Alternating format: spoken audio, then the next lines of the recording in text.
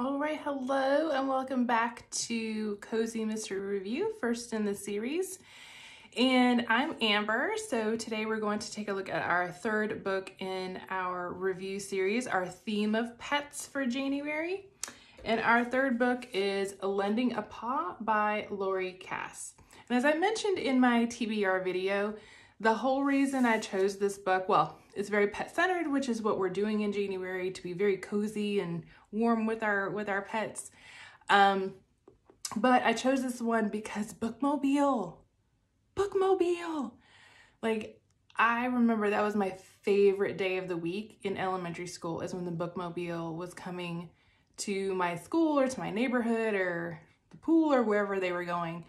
And I would just beg my mom, and we would always get things on the Bookmobile. So I was so excited about this. In this one, we meet Minnie, and she has recently, in the last couple of years, moved up to Lake Michigan, or, you know, in that area of Lake Michigan. She's decided to live on a houseboat. Awesome.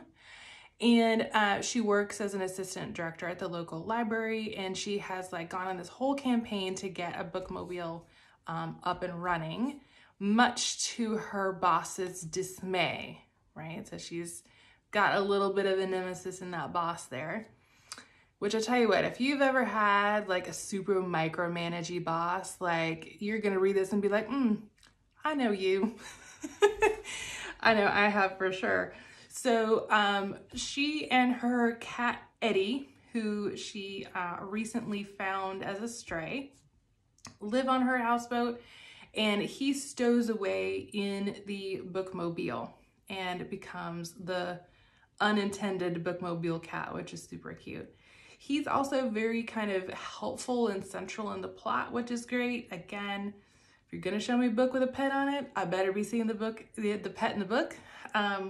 Now, what's really cool about this one, I love the concept here where, so Minnie had to do this whole Bookmobile thing on her own, right? Her boss was against it, was not wanting anything to do with it, so she had to go out and get everything, the funding, the tools, all of that together.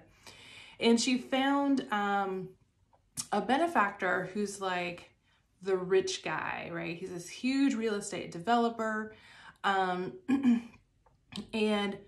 his name is Stan. So Stan's this really big real estate developer and moved back, and she got him to write a very, very large check to cover the cost of running a Bookmobile. So she and he are, are recent friends. The first day out with the Bookmobile, she discovers him murdered. And so of course she feels very indebted to him and wants to investigate and figure out what happened to this man, because he was so great. Come to find out, she's kind of the only person who thought he was great. Isn't that always how it happens? So she's going around investigating his murder with Eddie, her silver tabby. What I really liked about this book, again, Bookmobile, so because it is a mobile situation, you do get to see a lot of the town, which I really enjoy. You get to see the lake, you get to see, downtown, you get to see different places, you get to see the library, you get to see different people in the community, which I really enjoy, kind of just being in that world with the main character. She's also a very passionate character. You could tell she really loves what she does. She loves being a librarian. She loves all of this. And what Laurie Cass does so beautifully is that balance of the main character really enjoying what they do for a living, but then also having a life, right? And I feel some authors take it too far one way or too far the other way sometimes. So that was really interesting. And I really enjoyed the cat's personality.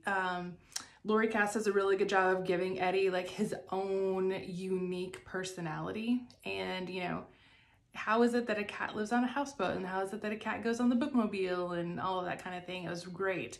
I do have a few criticisms of the book, some things that I felt took away from the story. The middle is a little bit draggy. It's a little slow in the middle, which, that the middle is kind of the bane of every author's existence, and I get that. But it is a little slow in the middle, where she just is kind of going around to different locations but not getting a lot out of it. So I feel like there were a few chapters where I didn't really learn anything about the characters or about the plot, which was a bummer. And I also kind of felt like they could have done a little less dialogue. Like, I feel like Cass maybe had a little too much dialogue with the cat. There's a little bit too much like text saying meow in there. And it almost felt like a paranormal, like the cat's behavior and kind of cat dialogue, almost felt like it was a paranormal cozy where, you know, the witch main character has a familiar that's a cat, and they actually have a dialogue back and forth without the paranormal part. And so it was a little confusing why this cat was kind of talking so much. So I felt like that could have been dialed back a little bit.